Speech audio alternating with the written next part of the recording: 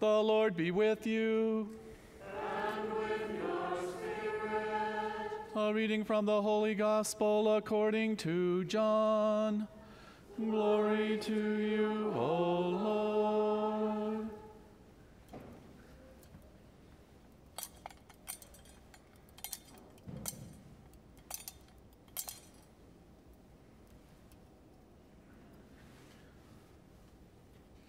In the beginning was the Word, and the Word was with God, and the Word was God.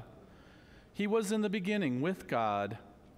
All things came to be through him, and without him nothing came to be. What came to be through him was life, and this life was the light of the human race.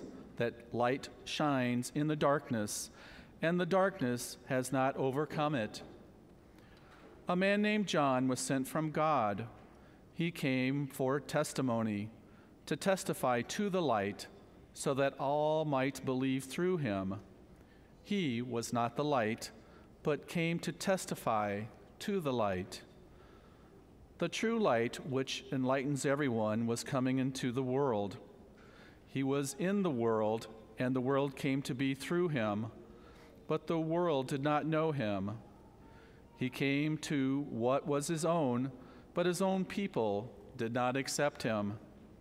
But to those who did accept him, he gave power to become children of God, to those who believe in his name, who were born not by natural generations, nor by human choice, nor a man's decision, but of God. And the Word became flesh and made his dwelling among us, and we saw his glory, the glory as of the Father's only Son, full of grace and truth. John testified to him and cried out, saying, "This was he of whom I said, 'The one who is coming after me ranks ahead of me, because he existed before me.'" From his fullness we have all received grace in place of grace, because while the law was given through Moses, grace and truth came through Jesus Christ. No one has ever seen God. The only Son, God, who is at the Father's side, has revealed him. The Gospel of the Lord. Praise to you, Lord Jesus Christ.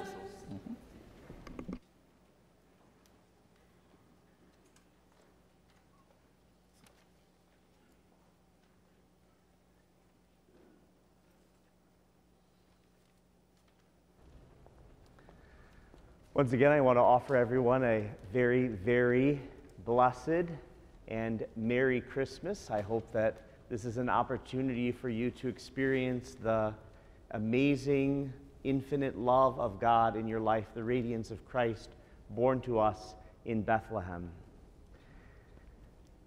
Today, we celebrate the gift of God, the great gift of receiving Jesus Christ. Before Jesus came, we had nothing. But now that Jesus is with us, our sadness is turned into joy, our desperation is turned into hope, sin is turned into grace, death is turned into life. In Jesus, we have everything. We have received the fullness of God's measure of love. I'd like to share a little story. This is sort of one of those family legends that it's a true story, but it kind of grows in importance as with the passage of time. It's a little memory from my childhood about Christmas in the Kime family. Well, you know that I'm the youngest of 9 kids, and so I suppose just because there was so much activity going around in the Advent season and probably a question of money, my parents told all of us that we would not have a Christmas tree that year because it was probably out of the, lot of busyness, I'm sure, but the reason they said is we just don't have the money this year to buy a Christmas tree, so we're not going to have a Christmas tree. And it was Christmas Eve, and my father was called out to work in the mill. And, he got, I guess, time and a half or double time working on Christmas Eve. And so he thought, well, with this extra money, we can buy a Christmas tree. So on the way home from work from the mill, he stopped off and bought a Christmas tree. I guess all the regular-sized Christmas trees were gone by this time, so he bought this enormous, like 12 feet tall Christmas tree. I suppose you imagine just cutting off the bottom in order to fit it into the house. So around 4 o'clock in the afternoon, the house is filled with excitement. My dad's walking in the house with this huge Christmas tree, and we're all delighted we thought we would not have a Christmas tree, and here we have a beautiful Christmas tree. Well, at the same time, my grandparents were visiting us from England for Christmas, and they said, this is crazy that our grandkids don't have a Christmas tree. How could they not have a Christmas tree? And so at the same time that my dad was buying a Christmas tree, my grandparents were somewhere else buying a Christmas. So they bought this huge Christmas tree, and they hauled it into the house, and in one moment we have no Christmas trees, and then we have 2 enormous Christmas trees. And, if that's not enough, the story actually doesn't end there. There's one more. My oldest brother, he's 20 years older than I am, he said, I can't let my little brothers and sisters not have a Christmas tree. So he went to the neighbor's house and cut one down. Now, to be fair, our neighbor had 10 acres, so I don't think they missed the evergreen growing on the back part of there. But, in nature, things seem smaller, right? When you're looking at it in the middle of a field, a tree looks smaller than when you bring it into your living room. So my brother brought the largest tree of all, and I'm not kidding. Honestly, our house was a veritable forest of evergreens on Christmas Eve. There were 3 trees. They were falling from one room to the other. None of them fit. They were all too... And, it's one of these stories in our family that we just laugh about it every year. But to me, it's a fun story. But I believe it manifests something about the symbol of Christmas. Because in one moment, we had no Christmas tree. And within a half hour, we were inundated with more than we could possibly have handled. That's Christmas, my friends. That's what happens at Christmas. Before Jesus, we had nothing. Now that Christ has come to the world, now that the Word has been made flesh, as we heard in the Gospel of John, now that the Word lives among us in the person of Jesus Christ, we have everything because we have the gift of God Himself living in our midst, showing us the way to the Father. Our life in Christ is one of joy. It is one of peace. It is something that this world cannot imagine or ever rob from us. This week on the Christian radio, I listen to Christian radio a lot. I heard, they were asking, what's the greatest gift that God has given to you? Many, many beautiful answers, right? You can imagine my spouse came up a lot of times, my kids, my grandkids. Wonderful. These are beautiful answers. They're wonderful. But in the end, if we ask the question, what is the greatest gift that God has given us? It's Jesus. Jesus lives among us. That's the greatest gift.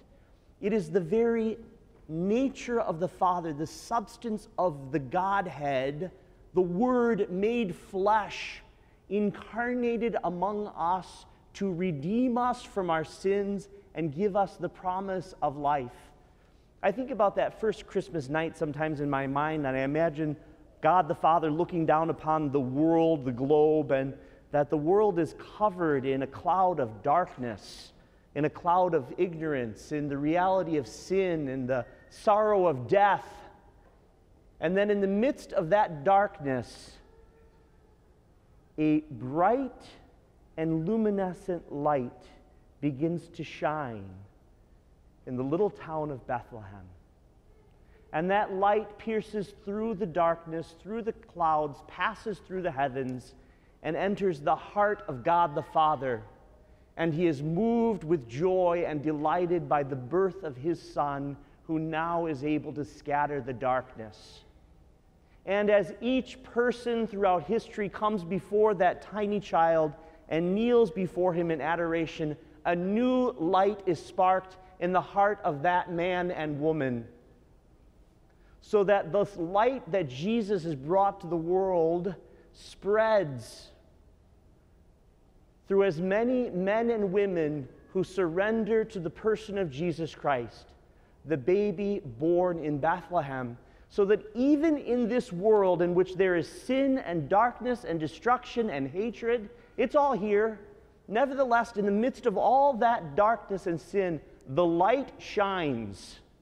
The light of Christ shines brightly, and God the Father can look down upon the world and he can see the pinpoints of these radiant lights shining through the darkness to the glory of his throne in heaven. Because Christ has come, you, each of you, is one of those lights that scatters the darkness. Yes, sin still exists, even in our own hearts. But you are the light of the world. You are the children of God. And you in Christ have received everything: the forgiveness of sins, the promise of hope, and the glory of a future in the kingdom of heaven.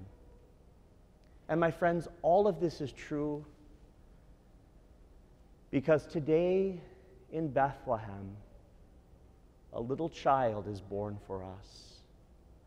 And this little child is the Son of God, Jesus Christ, who comes to die in order to take away our sins. And so let us rejoice in this great gift of God's love. Our Savior born, a tiny babe in Bethlehem.